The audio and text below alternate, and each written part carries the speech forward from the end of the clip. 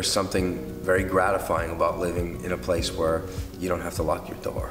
And, you know, and we take that for granted here. And I mean, I know that now living in Buenos Aires where, you know, you have to lock your door. But you really do take it for granted when you live here all your life. And it's just normal, you know, even though we feel like it's ours and we don't want to let it go. I think it's probably just too good to keep for ourselves, you know, and the secret's out. Everywhere I go, the first thing people say is, oh, you're from Vancouver. Oh, I love Vancouver. And I want to go there. I've been there. And they ask me, you know, all these different questions. Half the time I feel like I'm like a tourism minister or something for Vancouver. But I mean, I'm really obviously, I'm a Vancouver boy. I mean, this is my happy place. I did go to my high school reunion. Did anyone know you were coming? Nah, no, not a lot of people knew I was coming, and I was terrified. I think that's probably the most nervous I've been.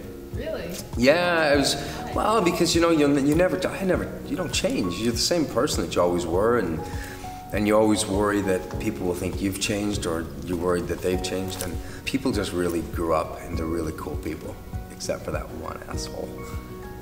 And he was still an asshole, and he was such an asshole. I'm sorry, but it's, oh, I don't want to say his name, but we got there and everyone was like, oh, he's here, oh.